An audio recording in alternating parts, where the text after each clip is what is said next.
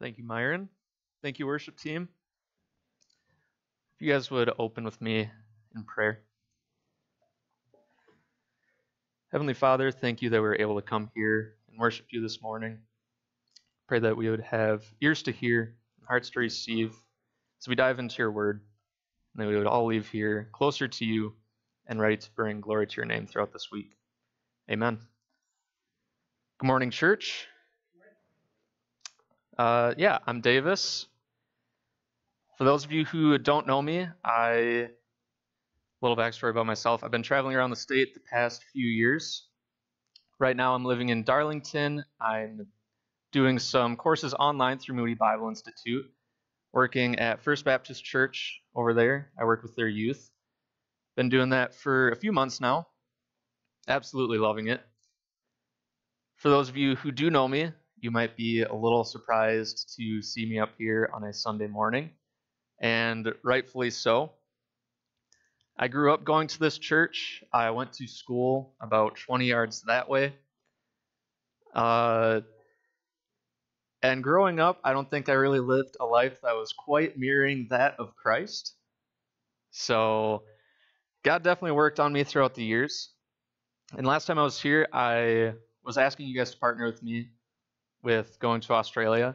I haven't been able to make it back since then, so update on that. We could talk about it more after the service as well. But that was amazing.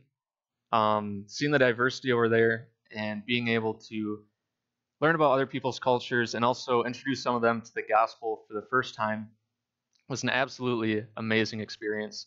So I thank you all for being with me in prayer and supporting me financially and just giving me that base as I went out. So thank you again for that. Yeah, as I'm here on a Sunday morning, being able to give you guys this sermon, I'm very grateful for that. And being in Philippians 3 this morning, I resonate with that story, with that passage quite a bit. So I'm excited to be able to share that with you guys this morning. So while you guys are turning to Philippians 3, a little context on this book, this letter, is that it was written by Paul. And if you grew up going to church, Paul is a name that you have heard quite often, especially if you're in the New Testament, something that you hear quite a bit. But if you've never heard the name Paul, he is a person who is very influential in the spread of Christianity. He wasn't always pushing Christianity. He was actually against it for a while. But at this point, towards the end of his life, he's only a few years away from death. He's been in ministry for about 30 years now, and he is writing to the church of Philippi.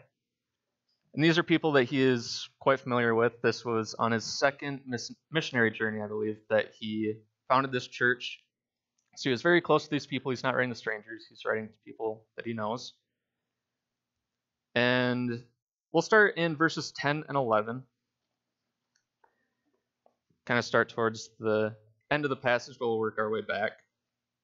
We read, "That I may know him and the power of his resurrection, and may share his sufferings, becoming like him in his death, that by any means possible I may attain the resurrection of the dead." So we see here that Paul is saying that he is able to share in his sufferings, becoming like him in his death, obtain that resurrection, and that he is able to know God. He's able to have that relationship with God. But how do we get to that point of having that relationship with God? How do we come to know him?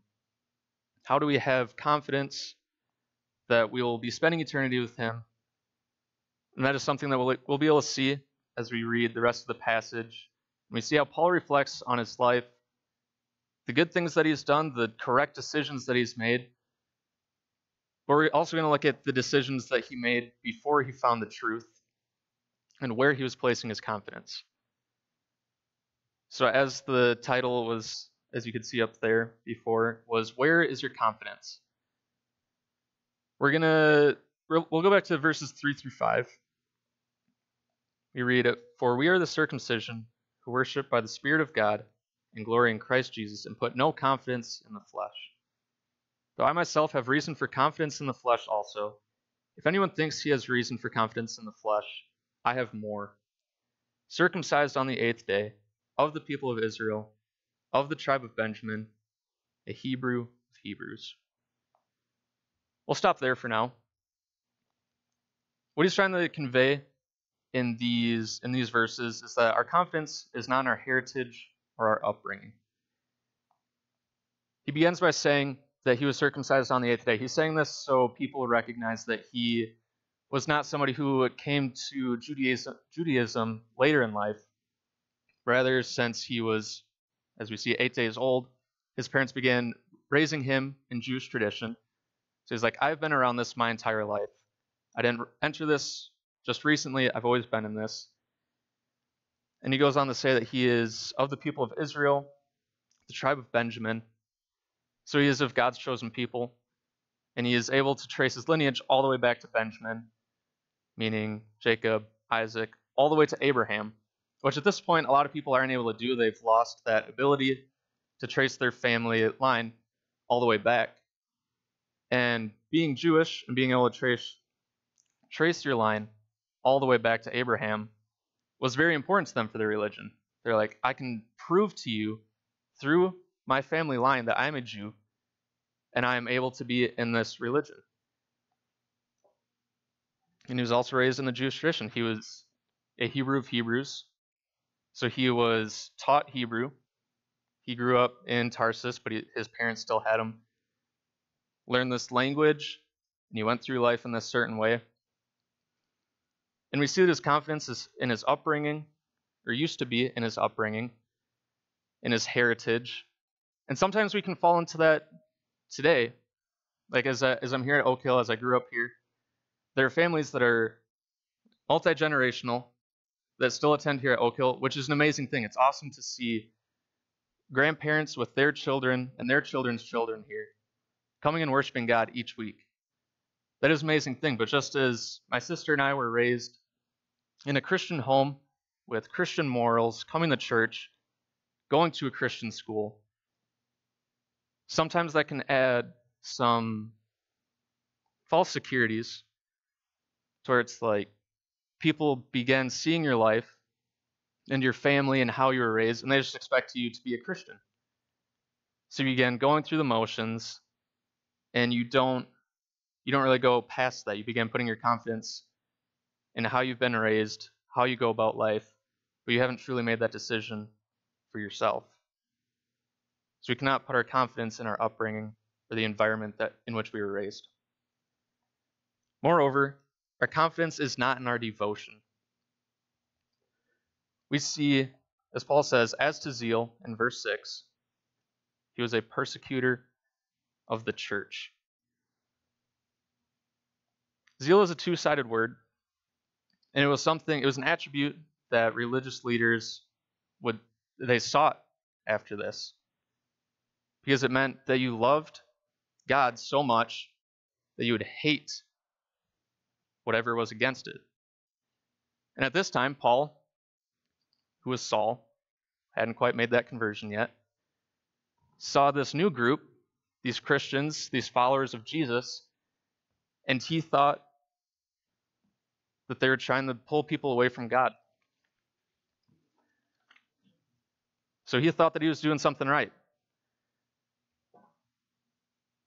But I mean, for those of you who don't know the life of Saul, in Acts, I believe it's 7 and 8, we see Stephen, and he was a follower of Jesus, and he was preaching outside of the synagogues, and people didn't really like that he was preaching this gospel, and they ended up bringing false accusations against him, and he ended up getting brought in front of the high priest. And amazingly, he did not back down. He knew that what he was about to say was most likely going to get him killed. He wasn't going to be living too long after this. But he began preaching, and he gave a sermon, and at the end of it, his conclusion that these people were like their fathers and their fathers' fathers, that they were stiff-necked people, who these prophets, all these prophets that had come along, they would persecute them, they ignored them, they went against what they said, and then ended up taking Stephen out to kill him. And Paul was there, to hold their jackets and give them the okay to kill him. So sometimes it can be confusing for us because we might look at a non-believer's life and they could be devoted to taking care of their family, bettering the society that they're in, or just doing something that is good, that looks like it's good. But if what you're devoted to is not grounded in the truth of Christ, you cannot put your confidence in salvation in what you are doing. So your devotion, even if you're going about things in church here, if you're showing up here early, you're making the desserts for back there, the bakery items, if you're going out, you're volunteering at the men's shelter, you're going to the Humane Society Monday, Wednesday, and Friday, and you're doing all these things, you have to look at your heart posture through it. If you're doing it to where you're like, okay, I've done all of these good things, and like I really want to do it, but it's so that you can gain your salvation. It's not something that you can put your confidence in. You're beginning to turn into a works-based faith. It's where because I'm doing all these good things, therefore I'm in right standing with God. So it's not by your devotion of doing these things that you're able to come to know Christ. Likewise, at the end of verses 5 and at the end of verse 6, he says, as to the law, a Pharisee, as to righteousness under the law, blameless. When it came to his knowledge of the law, because of his upbringing, the way he was raised, and then deciding to be, as we see, a Pharisee, he was very knowledgeable in old law. A Pharisee was an extremely strict Jewish group with an extensive knowledge of the law. And not only was he good at keeping up with atoning for if he did commit wrong, he'd be quick to offer up a sacrifice to where he would be seen as innocent. But these people are actually pretty good at following the old law. So he says, as to the old law, I would be considered blameless. But he doesn't see this as something to where he can put his confidence in that. I think that's trying to become blameless is something that I struggled with, and I think quite a few might struggle with. Because when you think of Christians, usually one doesn't think of someone who is a broken person, who still commits sin. Usually, like, non-believers see them as like, oh, okay, so a Christian is someone who doesn't do wrong. And that was the mindset that I had before I became a believer. And I was trying to rid myself of all of these sins before I could come to know God. And that's just, when you think about it, it doesn't make any sense. Because so you want to come to know Christ, and the way that you do that is that one of the first steps is to repent of your sins. So why are you trying to fix all of these sins, escape all of these sins, all of those temptations, and then come to God? Being like, okay, now I can come to you. So at the time, I was not a Christian. I've only been a Christian now for a couple years. And I was trying to figure out ways to get out of these sins by my own power. And if anybody has tried that, and I'm sure if I asked all of you to raise your hands, if you've ever tried to get out of these sins or these temptations by yourself, I'm sure everybody would raise their hand. And all of you would know that it's not possible. Sure, you might be able to get out of those temptations. If you had addictions, maybe you could escape that for a few days. But you're going to end up falling right back into that. And I would keep falling back into these temptations. And I would just be filled with doubt. I would ever be able to escape this. But one thing that I knew is that you should be going to church. I was like, okay, if I'm going to church, like at least then I'll be surrounded with people and like God's word to where maybe I'll figure this thing out. And by the grace of God, one of the messages that I did hear finally clicked with my brain. I was at Bethel, I was visiting the church, and it wasn't even his main point. I think it was just some rant that he went on for a little bit. But he ended up saying that Jesus doesn't want you to be perfect before you come to him. He doesn't expect you to be blameless. He doesn't expect you to rise out of these sins on your own power. And then once you're spotless, once you get rid of these big sins, and once you just have these, then you can come to me. Then I'll give you some help. That's not what he's looking for. And it took a while for me to realize that, which is why I'm thankful that I'm able to be here with you guys this morning. And maybe nobody needed to hear that. Maybe somebody did. But Jesus doesn't want you to be perfect before you come to him. He wants to meet you where you are at. He wants to help lift you out of that sin so you can become closer with him. So our confidence is not in our good works. This leads to my final point, which is what Paul is emphasizing in this passage. We look at verses 7 to 9. It says, "But whatever gain I had, I counted as loss for the sake of Christ. Indeed, I count everything as loss because of the surpassing worth of knowing Christ Jesus my Lord.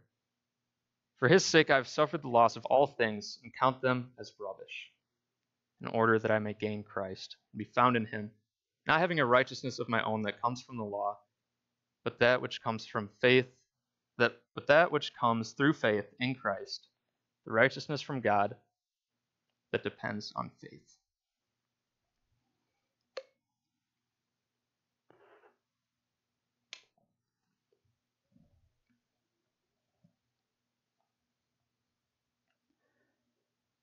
Paul isn't saying that all of these things that he just listed is less compared to knowing Christ. He says that they are rubbish. Rubbish it means, if you look at it, it means fecal matter. All right? So he's not saying like, oh, like it just means, like it's still like kind of important, but like we need to look at Jesus. No, this is worthless. This is absolute trash compared to knowing Christ. It says here, having a righteousness, lost my place. The righteousness from God that depends on faith. I'm going to keep coming back to it. When I read this, I just keep wondering, why do we continue to try and work for our faith, work for our salvation? It just doesn't make any sense. If God is giving us this free gift of righteousness by grace, why don't we accept that? Why don't we put our confidence in that? Why don't we put our confidence in Christ through what he did on that cross? We see in Romans 6:4 that we were buried therefore with him by baptism into death, in order that just as Christ was raised from the dead by the glory of the Father, we too might walk in newness of life. So when Jesus came to earth, fully God, fully human, he lived a perfect life, free of sin. And it wasn't a life to where he was hiding up in a tower until he was 30 years old, and then he started his ministry, and that's when the world first began to see him. He lived a life that would have been similar to those around him, and he faced all the temptations that we face, but he was able to resist those temptations and remain truly blameless. There was no sin in his life, making him the perfect sacrifice to where when he was on the cross, he took the weight of our sins upon him. And as it says in Romans 6:4, that when he was buried and when he was risen, that we are able to rise with him as new creations. Our sins are forgiven through that, and we can put our faith in him and have confidence that we are going to spend eternity with the Father.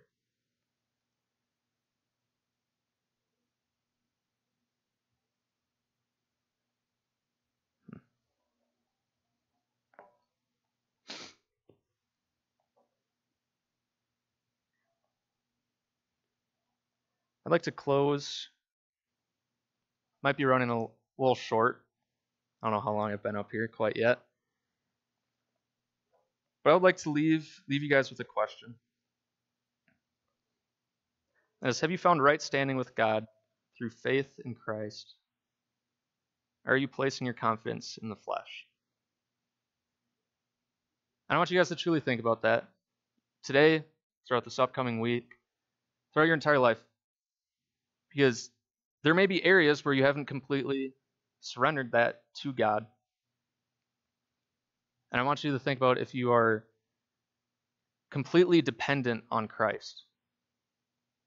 Are you doing these things on the side as a backup plan to where, okay, like I believe in Jesus, I believe what he did, but just in case it didn't quite work out the way it says in the Bible, I have these things just as a little fallback. Are there areas like that in your life? Or are you completely dependent on Christ and what he did? I'm not saying that you shouldn't be doing these things, these good things, learning about God, raising your kids in an environment,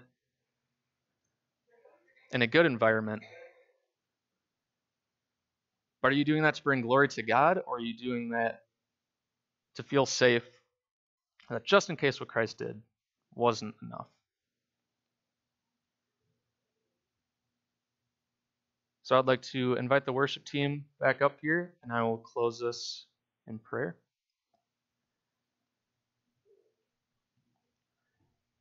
Heavenly Father, thank you again that we were able to be here this morning. I thank you that I was able to have the opportunity to come speak here.